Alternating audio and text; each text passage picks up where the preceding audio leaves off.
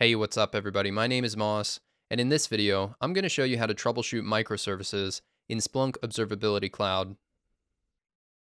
I used to be a site reliability engineer, and in this troubleshooting scenario, I'm going to play the role of an engineer who's new to the company and new to Splunk. I'm responsible for a set of microservices that comprise my company's e-commerce application.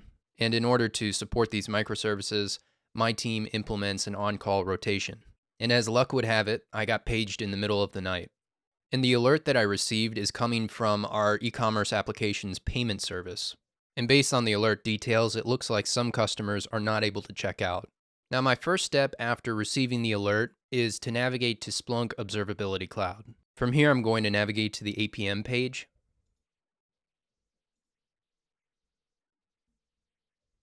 I'm going to adjust the time window to the last 4 hours. And I also want to confirm that the correct environment is selected, which in this case it is. The payment service is within the Online Boutique US environment.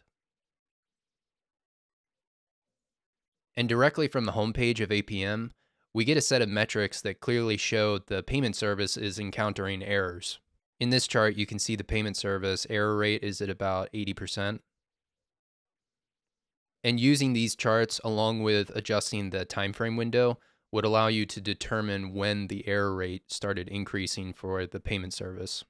Knowing when the error rate began increasing is always useful when you're troubleshooting. But as a next step, I'm going to take a look at the service map for the online boutique.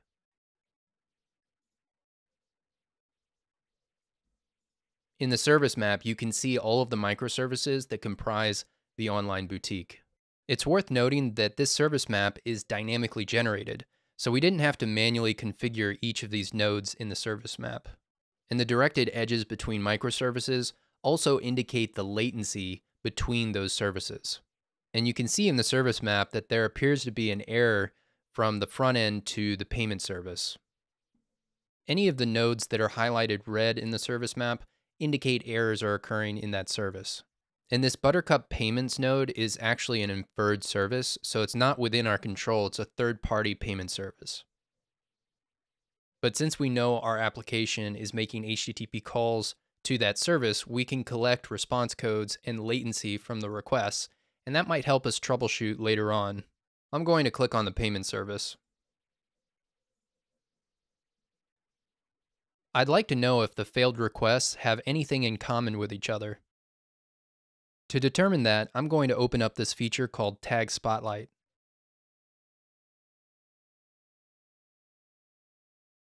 The top chart shows me requests and errors over time for the payment service. Tag Spotlight is a really powerful feature because what it does is it breaks down performance metrics by tag values found in spans. And in these cards on the bottom, you can see for a given tag the values of that tag.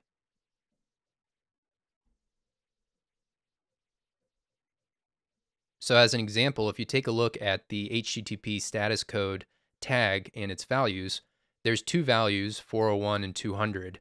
And the 401 value is associated with 23,000 errors, which makes sense because a 401 status code is an error. So Tag Spotlight makes it easier to identify issues because it highlights tag values that are associated with errors, helping you drill down to the root cause. So let's continue looking at these tags and see if there's anything that stands out.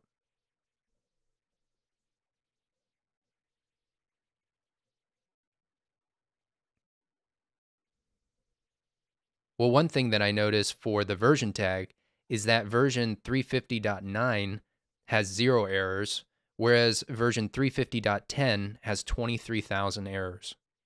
That's a pretty strong indication that that version might be problematic. And going back to what I was saying when we were looking at the APM homepage and the performance metrics over time, if you identified when the error rate increased, you would want to cross-reference that with the deployment time of this version 350.10 to further confirm that the deployment of this version introduced problems. So we have an indication of what is causing the error rate to increase, but we don't know why. To determine why version 350.10 is causing errors, we need to look at the logs of the payment service. If you look at the bottom of the page, there's two windows here called Related Infrastructure and related logs. These are types of related content that will show up when you're browsing your services in APM or your infrastructure in the infrastructure management page. So this is a link to Log Observer that is already filtered for the payment service. And similar to the service map, related content links are automatically generated. They don't require manual configuration in order for them to show up. So I'm going to select it.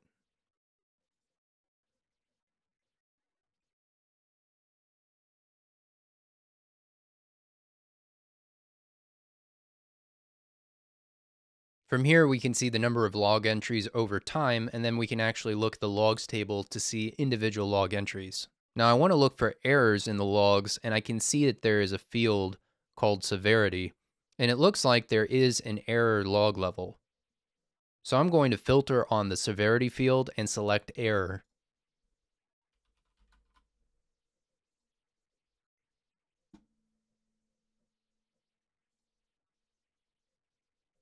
And then I'll select run search.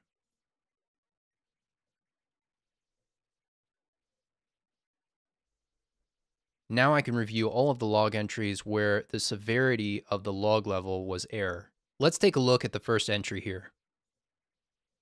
We get a nice summary of the log message as well as the keys and values that are contained in this log entry.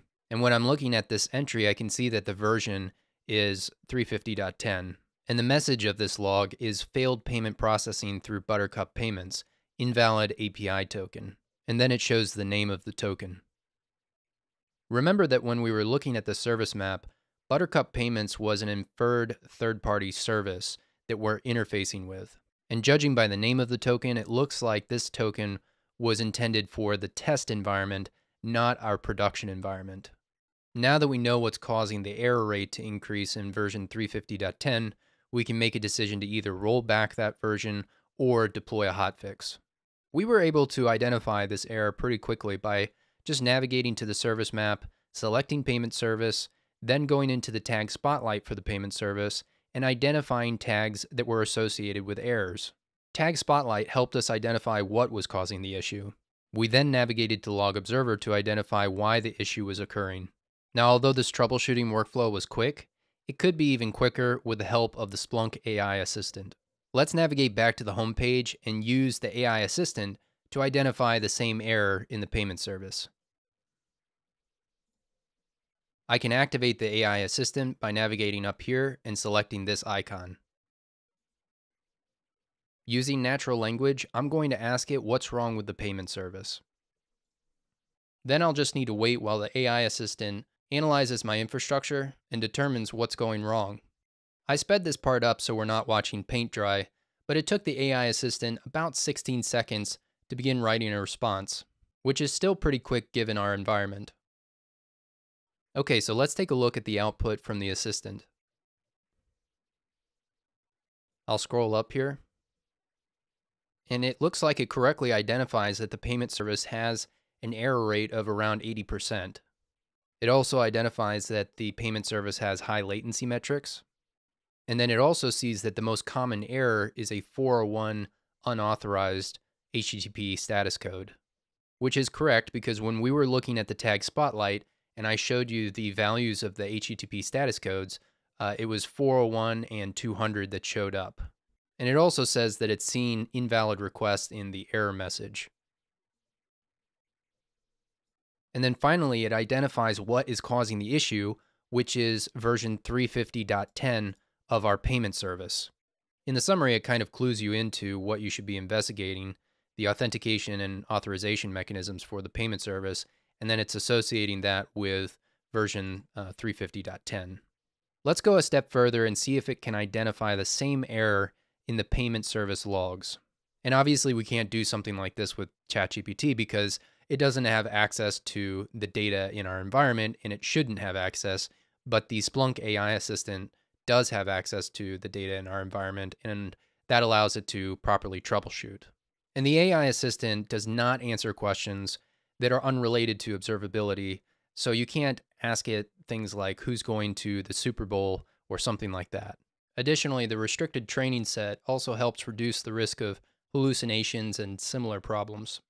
I sped this part of the video up, but it took about 33 seconds for the AI assistant to start writing a response. Let's take a look at the output, and we can see that it directly identifies the error message that includes failed payment processing through the Buttercup payment system.